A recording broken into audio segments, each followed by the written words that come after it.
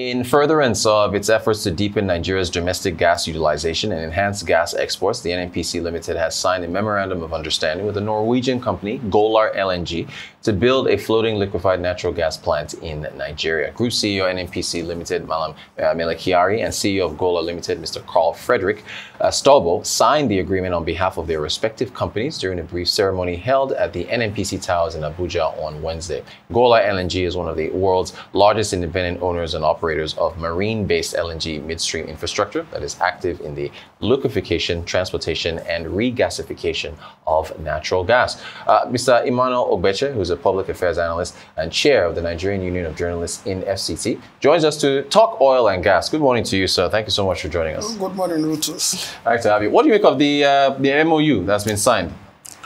Well, MOUs are good, and especially when you're signing with renowned global energy firm. You know, Golar has been in the business for 75 years. 20 of those years have been in LNG. And we've been talking about foreign direct investment. And this is just one example which the NNPC Limited is demonstrating. And you know that we've been talking about that this is the decade of gas in Nigeria. And there is no better time to demonstrate this than to have a viable partner that can help in streamlining the gas development. And we're talking about domestication of the gas resources in our country so that we can have more of domestic gas and even export. And over the years, we've seen that the various LNG trains have really boosted our resources in terms of revenue. And having Golar, you know, a Norwegian company, and we know that Norway is the third largest, about the largest now since the Ukrainian war started, gas exporter in Europe. So it's a good thing. We hope that the NNPC can actually leverage on what it has started and ensure that the domestic gas market, you know, has a boost and we can see price reduction. Fantastic. I want to pivot to the upstream regulatory petroleum commission, the regulator, the NUPRC. Can you talk about its importance with how it's been empowered, I guess, by with the PIA? Well, it's been a transition right from when it was the department, and in 2021, when the PIA came into force, we've seen quite remarkable strides and achievements.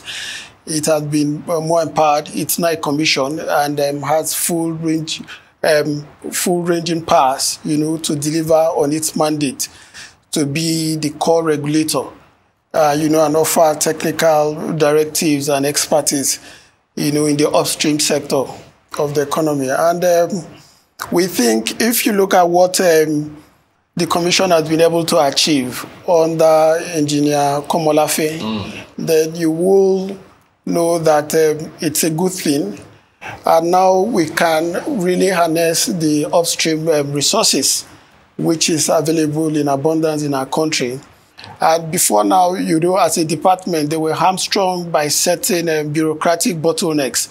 And most of those bottlenecks have been removed. Now you have no excuse not to deliver on the mandate which has been given to you, courtesy of the PIA 2021. Fantastic. Can we talk about what the measures taken to attract foreign investment?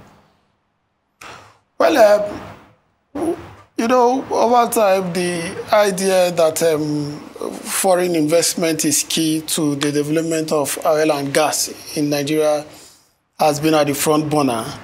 And for you to achieve this mandate, first of all, you must understand what are your core functions, what are the core duties, you know, as a commission, as a regulator. And I think giving clarity, you know, to investors is very key. And I think the first thing the NUPRC did was to embark on roadshows. And those roadshows were to show the enormous potential that exists within the oil and gas sector, especially the upstream sector, which the Commission is wholly responsible for. And those roadshows, you know, took them to US, UK, Egypt, to get more investors, you know, and living in a world where technology, is the key thing, and especially after COVID-19, a lot of webinars were held, to show the potential and harness the resources. And that saw investors, showing up. There were roadshows. There were other incentives that were granted to investors. And we've seen quite a number of investments coming in. And we think that a lot still needs to be done, actually. And if you look at what they have been able to do in terms of ensuring that there is sanity within the system and boosting investors' confidence, then you know that we're on track on delivering on the mandate of the Commission as a regulator. The major thing, I think, is the gas flare commercialization program. Because gas is the key. As at present, Nigeria flares about 10% of its gas, which isn't good enough, where there is a potential for you to harness this gas to boost unemployment, to boost revenue. So the market is wide. And since then, I think there have been several bids, about 49 bids, that have been processed and granted to companies to invest in the gas flaring sector so as to reduce hydrocarbon emissions. And Nigeria was a key. I guess you were in Glasgow in 2021. That's right. On COP21. And Nigeria was a key player. And we have commitments to make. And so when you open the gas sector through the gas commercialization program, you have a turnover of investments, whether local and international, leading to 49. That means when more investors come in, you're going to make more revenue, you're going to create jobs, you're going to have an environment, a gas-friendly environment, and it is very key. By 2060, Nigeria has a commitment of zero net emission. So all of this adding up together is very instructive in what we're doing. What about the measures to increase oil production? Okay, there are quite a number of measures. The Commission has the field development plans. They have had marginal marginal field bids, and we know that before this month runs out, April, about 7 deep offshore wells are up for bid. That's going to see about $500 million coming in. That's on signature bonuses alone. We're not talking about royalties and taxes that are going to be paid up. There are well intervention programs that the Commission has put in. At the last count, I think they had identified about 2,433 shut-in oil wells. Because of theft, vandalism, pipeline vandalism, and other technical reasons. They are working to ensure that all of these wells that were shut in are reactivated. They are also producing strings that were also shut in, and they are working with technical partners and investors to ensure that those oil wells and strings come on board.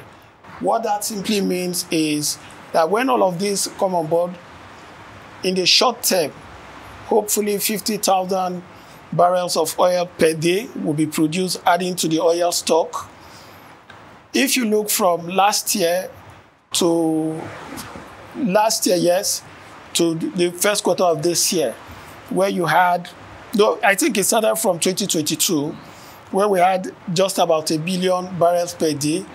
And before the last quarter of last year, first quarter of last year, we saw it rising to 1.6 million barrels per day. And the expectation is that when all of these interventions are concluded, we should be looking at 1.9 or up to 2 million barrels per day. Then there are other measures like the drill and drop, where if you're not executing your OPL, oil prospecting license, it will simply be returned into the basket for other investors to take advantage. Those ones with competence, not just, and it doesn't matter even if they are not international. Yeah. You could also have local investors with the capacity to get into the system as well. Great stuff. We'll have to get you back to talk a lot more. So much more going on in the oil and gas industry. Mr. Emmanuel Ogbeche, Public Affairs Analyst, Chair of the Nigerian Union of Journalists in FCT. Thank you so much for your time. Really appreciate it.